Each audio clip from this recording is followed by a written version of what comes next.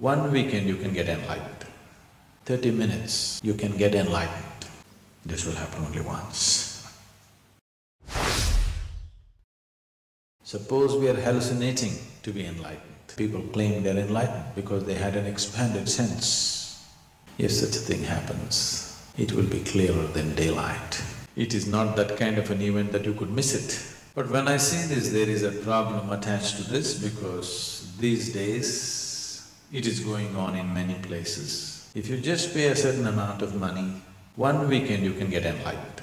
I remember in the 60s, in California, people set up certain businesses, Enlightenment services. The advertisement I remember very well. If you go to India, it will take 12 years of hardship. $50, 30 minutes, you can get enlightened. They were just using psychedelic machines. You put up certain visuals and certain sounds. Because of the sounds and the visuals, when you come out, you come in a daze. You feel like you have really gotten somewhere. These 1960 machines, this old technology has now infiltrated into India. Some people have installed these machines and they are claiming within a weekend they can enlighten you. You cannot hallucinate about it. If you're sincere, you would know that it is not so. But if it's a part of the race that you want to get enlightened before somebody, of course you can declare, I'm enlightened. It is just that these kind of deceptions are not new on the planet. They've been happening for a long time. But now modern technology has come to aid them better, to give them an expanded sense of many things. Much experimentation was done during the 60s and 70s about these things. One is with the psychedelic machines, another is with psychedelic drugs. You take an LSD and people claim they're enlightened because they had an expanded sense just for a while, and then they came back. Many people mentally cracked up because of excessive use of psychedelic drugs. But for those few moments, they really felt enlightened, or at least they thought so. This is not something that you do, this is not something that you can do. It is just that if you cultivate the system, your body, mind, emotion and energy to its peak possibility, then an absolutely wonderful flower blossoms within you. Not something that you did, you just waited with the right kind of conditions and it happened. There's a very beautiful story in the yogic law. On a certain day, 4 men were walking in the forest. These 4 men were walking in the forest. One is a Gnana yogi, another is a Bhakti yogi, another is a Karma yogi, and the last one is a Kriya yogi. These 4 people can never stay together because a Gnana yogi means yoga of intelligence. He is a man of intellect, great intellect. He has complete disdain for everybody. He thinks everybody is a fool. Especially these Bhakti yogis who are doing Ram Ram or whatever, in his mind they look like utter idiots. He can't stand them, he just can't tolerate them. Bhakti yogis, people of devotion, they have pity for everybody. Because when God himself is here, you're doing all this mental circus and physical circus. It's just stupid, isn't it? Just hold God's hand and walk into heaven.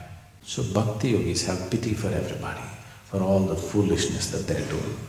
Karma yogis think all these other people are just lazy people, because if you want something to happen, you have to do it. Because they're lazy and unwilling to do what they need to do, they have invented all these other yogas. Because in the world, if anything has to happen, you must do it, right? Action. Kriya yogis have utter disdain for everybody because after all, the whole existence is energy. Unless you transform the energy, how will anything change? Where is the possibility? These 4 people can never be together But today they were walking together. Suddenly a thunderstorm broke loose, a rainstorm. Rain started lashing from every side. They started running, looking for shelter. The Bhakti Yogi said, "There is an ancient temple in this direction, let's go there for shelter." He always knows the geography of temples. He won't miss a single temple. So they all trusted him and ran in the direction. Then they found an ancient temple where the walls had collapsed long ago. Just a few columns and a roof was there. And in the center, there was a deity, God's image. They ran into this place, not because they were seeking God, not in any kind of love for God, just to escape the rain. They ran in. And then they stood there for a while. Then they found the rain started lashing from every direction. Wherever they stood or sat, the rain was getting at them. So the only place where they could sit was around the deity. So all four of them just hugged the deity and sat. Suddenly, God appeared.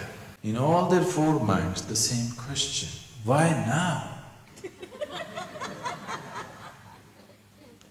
We did so much yoga, we did so much puja, worship and so many things. You didn't come then. Now when we're just escaping the rain, why now? And God said, at last you four idiots got together.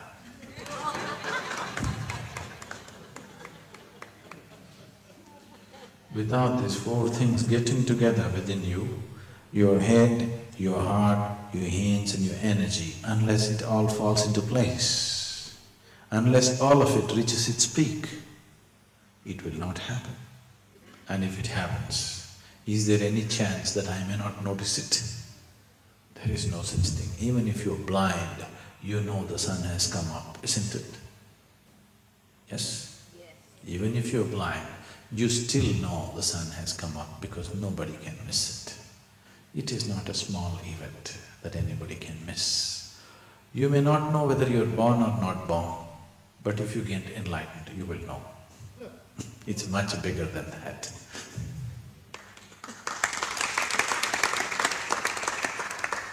Birth will happen many times. This will happen only once.